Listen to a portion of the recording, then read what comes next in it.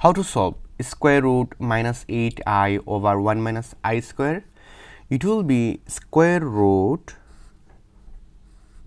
minus 8i, and here is 1 minus 1. Because of that, we know that I square is equal to minus 1. Then I can say here is square root minus 8i over minus plus, so it will be 2. Then square root, this divide this, here is minus 4i.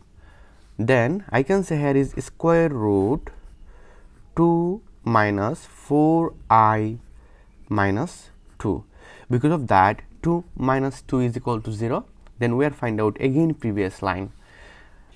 Then square root, it will be square root 2 whole square minus 2 times square root 2 times square root 2i plus square root 2i whole square.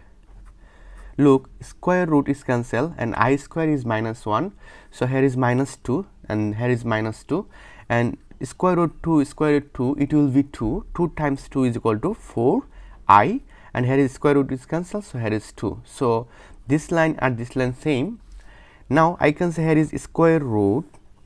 Look, if you think it is a and it is b, so a square minus 2ab plus b square, we know that a minus b whole square. So here is square root 2 minus square root 2i whole square. Then I can say square root is cancelled, so we are find out here is plus minus square root 2 minus square root 2i. This is our final answer.